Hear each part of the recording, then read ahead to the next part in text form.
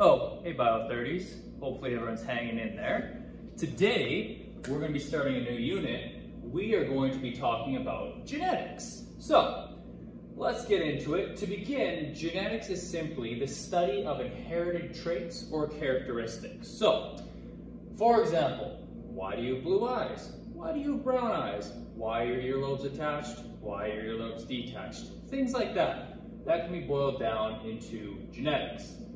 And when we talk about genetics, we often refer to this guy right here, Gregor Mendel, as the father of genetics.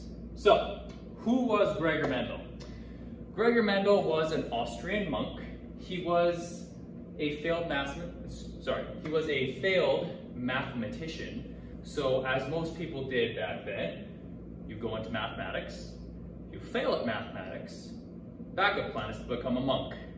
So obviously I'm joking, but yes, being a monk was his backup plan apparently. And while he was there, he studied inheritance in pea plants. So he looked at pea plants and discovered that, hey, this one has this trait, this one has this trait. If I mix these two together, oh, they get this trait. Or if I mix these two together, they get this trait. And then he developed these laws of inheritance. Now, the interesting thing about Mendel's work is, while very, very important and groundbreaking, it wasn't until the 20th century that it was actually kind of widely recognized as, oh, well, that's how that works.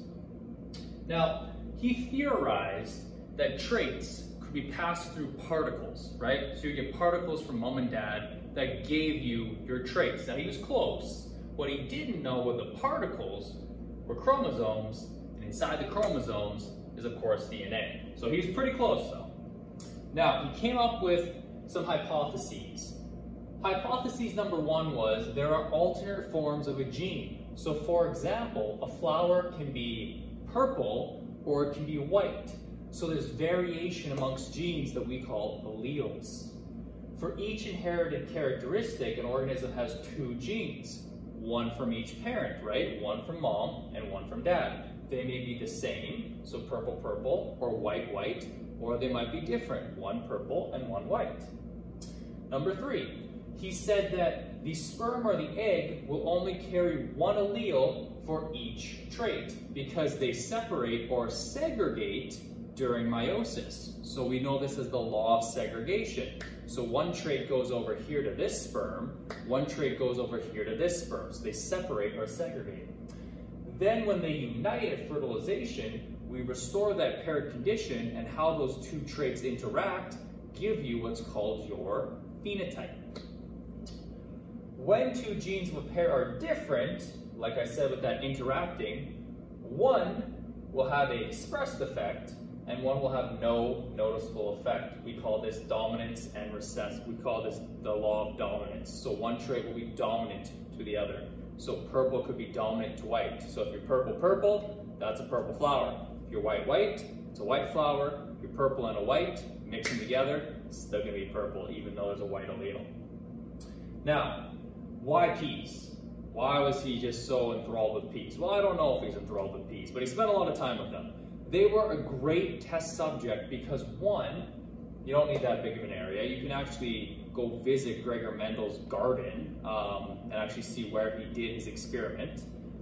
Two, they produce a lot of offspring. So you just need a small plot of area to grow peas, but they give you a ton of offspring. They grow really, really fast, and they're able to self-pollinate or can be artificially cross-pollinated. And this was very important for him because the pea plants could self-pollinate themselves. So you could give a plant a certain amount of traits without needing another plant. Also, you could artificially take pollen from this plant with these traits, put it in with this plant with different traits, and see what happens to the next generation. So we did a ton of experiments, got a ton of ratios, and came up with some laws and probabilities related to genetics. Now, what I want to do here is let's get into some terminology. It's very, very important we kind of get this terminology knocked down, or locked down, I suppose, before we move forward with Punnett squares and how we actually do these problems. So number one, a trait. What is a trait? It's any characteristic that can be passed on from a parent to their offspring. Heredity. This is the process of passing on traits to offspring. And genetics is simply the study of heredity. So simply put, genetics is the study of traits being passed from parents to their offspring. So kind of some basic terminology there. Now, when we talk about crosses, you only need to worry about two types of crosses for this course. There's the monohybrid cross and the dihybrid cross. Monohybrid crosses involve a single trait. So a flower color, eye color, hair color, height, just one singular trait you're looking at. A dihybrid cross will be two traits which are unrelated. So the color of the flower and their height. So what are the chances that we take a purple flower that's tall, mix it with a white flower that's short? What happens? So a monohybrid cross, which we're going to be talking about today, being a singular trait, and then a dihybrid cross being two traits. Now, let's get into alleles. Each gene can have varying forms. This is called an allele. Normally there's a dominant or a recessive, but with most things, there's always exceptions to the rule, and we'll talk about those exceptions in the form of codominance, incomplete dominance. There can be multiple alleles, so more than two. Dominant or recessive, a dominant allele is basically the stronger of the two genes. So it will show through when we get a mixed genotype. And I'll talk to you about genotypes and phenotypes in a second. So when we have what's called a hybrid, so one of each, the stronger allele shows through. So the dominant allele will show through. And we represent the dominant allele, this is very important, we represent the dominant allele with a capital letter. So a capital letter, you can choose any letter you want. My recommendation is always choose letters that look different when they're capital or lowercase, right? If you're choosing S's, sometimes you're writing them and they kind of look the same, right? They kind of look very, very similar depending on the size and things like that. But if you choose, I guess highlighter doesn't really work there, let me go with pen. So right, if you choose like H's, there's a distinct difference between dominant and recessive. If you choose R's, there's a distinct difference. So you don't have to, you can pick whatever letter you want. Just know the capital letter represents dominant and the lowercase letter will then represent recessive. So the lowercase letter will be your recessive trait. Okay, genotype and phenotype. Like I said, genotype is your gene combination. You cannot see your genotype. This is inside of your DNA. You cannot see your genotype. You can guess what your genotype is based on your phenotype, which you can physically see sometimes. But your genotype is your gene combination. So for example, you might be double dominant, dominant recessive, or double recessive. And it is your genotype, which you inherit from your parents, that determines your phenotype, which is the physical feature. So for example, red or white, depending on your genotype. So your genotype will always give you your phenotype. However, you cannot see your genotype. Phenotype you can. Phenotype you can see the physical characteristics. In terms of genotypes, there's three genotypes we talk about. There's homozygous, heterozygous, and between the two homozygous, in homozygous, there's two different types. There's homozygous dominant or homozygous recessive. So homozygous means the same. So we can have homozygous dominant, meaning you are a double dominant genotype. So you have one big R, one big R. We can have homozygous recessive, which is two recessive, two little r's, and we often refer to this as a true breeding or pure breeding individual. Heterozygous, on the other hand, is then one dominant, one recessive, so big R, little r, and we refer to them as hybrids, so a mixture of the two. And this would be where the rules come into play, because if you're big R, little r, you show the dominant trait over the recessive trait. So homozygous dominant, or recessive, or heterozygous would be the three genotypes that you could be. Now, let's talk about the generation gap, and then I'll do a little example for you to end. The generation gap says that we're going to have varying generations, right? So we're going to have a parental generation, then their offspring, then those offspring's offspring, and it kind of goes down the line of lineage. So when you see something, say, that's titled P1, it's referring to the parents in that breeding experiment. So it's a P1 cross, you're crossing the parents to produce the F1 generation, which stands for the first phyla. If you then do an F1 cross, you are then crossing two individuals of the first phyla to produce an F2 generation known as the second phyla. So a P1 cross, remember, would be crossing the parents, and An F1 cross would then be crossing the offspring to get you a next generation, the F2 generation. So be very careful when you do that. When you do a cross, you're going to end up with ratios. So for example, a genotype ratio will be expressed as homozygous dominant to heterozygous to homozygous recessive. So for example, a genotype ratio might be, we have 1 double dominant, 2 hybrids, jumping ahead there, and then 1 double recessive. That would be a regular genotype ratio you would see. A phenotype ratio would then be expressed as dominant to recessive. So for example, we might have 3 dominant individuals, 1 recessive, or we might have 2 dominant individuals, 2 recessive, which we could then boil down to a 1-to-1 relationship in lowest terms. So I do want you guys to put these ratios in lowest terms, but if you don't, it's not a big deal. Like for example, if you end up here with a, what would this be? We could do 2 to 4 to 2, right? And then if you divided them all by 2, you get a 1 to 2 to 1. Both of them are the same thing. I would just prefer that you put it like this in the lowest terms. Okay, so putting it all together here. Here are our 4 flowers, right? So these could be the 4 offspring from a cross. Their phenotype, purple, purple, purple, white, giving us a ratio, of course, 3 to 1. 3 dominant individuals, 1 white. We could then add in some percentages. So for example, 75% were purple, 25% were white. Let's go to the genotype. Genotype has 1 homozygous dominant, 25%, 2 heterozygous, 50%, and 1 homozygous recessive, 25%, giving us a ratio of 1 to 2 to 1. Okay, let's do an example here. Let's say we're doing a cross for seed shapes. This would be a monohybrid cross. This is a P1 monohybrid cross. So to set up my monohybrid cross, what I would do is I would look at the parents' genotypes. I have double dominant and double recessive. So I take the homozygous dominant. All right, I'm going to write on the top of my Punnett square. Then I'm going to take my next genotype, homozygous recessive, write it on the side of my Punnett square. Fill it in so I get a 2 by 2.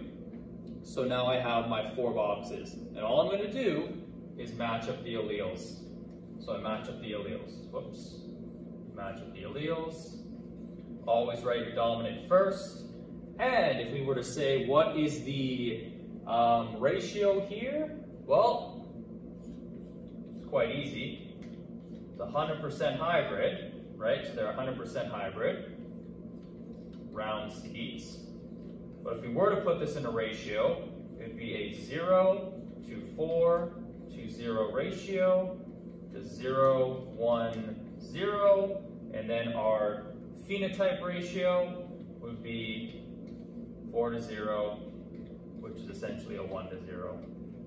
Right? Because we have all 4 individuals being round, or all 4 individuals being hybrids. So let's do a F1 cross. So if we do an F1 cross here, we're going to cross the individuals we just produced. So we're going to take a hybrid and cross it with a hybrid. So we're going to take hybrid genotype, make our Punnett square, and now this is where we have to be careful of matching up our alleles to make sure we get them correct. This leaves us with a new ratio. For genotype ratio, we have 1 homozygous dominant, 2 heterozygous, and 1 homozygous recessive. So this would be our genotype ratio. Our phenotype ratio would still be 3 to, I guess not still be, but would be 3 to 1 because we have 3 dominant and 1 recessive. So that's how you would do a monohybrid cross. Best thing you can do with these is just get some practice, because the more practice you do, the easier these crosses are. The more you practice, right, half the battle is just trying to understand what the question is asking. Once you understand it, the math and the actual process is not too difficult. It's more the understanding and making sure that you're getting the ratios correct. Now, the last thing I want to end off here is, what if you have an individual with an unknown genotype? Like say, for example, we had sheep. All right? Let's say, for example, we had sheep, and we knew that an individual is homozygous recessive. We know that an individual is homozygous recessive because they're always going to have the little r, or double recessive genotype. And we can always see their phenotype. They have the recessive phenotype. But if we go back to my flower example here, how do we know this flower is heterozygous and this one's homozygous? The answer is we don't, right? We cannot do that just looking at it. We can see that they're both purple, but we have no way of telling heterozygous or homozygous unless we do one of two things. Number one, we can check the parents, so we can do a little pedigree analysis. Or number two, we can do what's called a test cross. So here's what a test cross is, okay?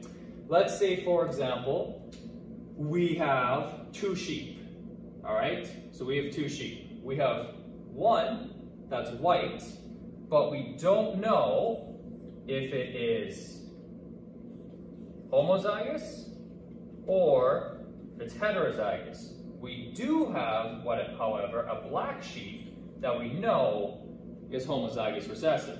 So what we would do is we would mix the two sheeps together, and based on the offspring, would give us that sheep's genotype. Well, how would that be? Well, let's say, for example, we mix the two sheeps, okay? And if the sheep was homozygous dominant, you would have 100% of the sheep being hybrids, and they would all be white. So, if all the sheep came out white, pretty good chance that that is a homozygous dominant sheep. But if the sheep was a hybrid, then there is a 50% chance that they're white, but there's also a 50% chance that you get some black sheep as well, which would lead you to the belief that the only way to get a black sheep in this case is if that sheep was a hybrid or heterozygous. So that's called a test cross. When it comes to probability, let's just turn that off there. So when it comes to probability, the important thing to remember is, one, we need to look at the event itself. So you want to look at the outcomes over the total number of outcomes. So for example, if there's 4 outcomes, we get 2 out of 4, 50%. And number 2, we need to look at outcomes that are separate of one another.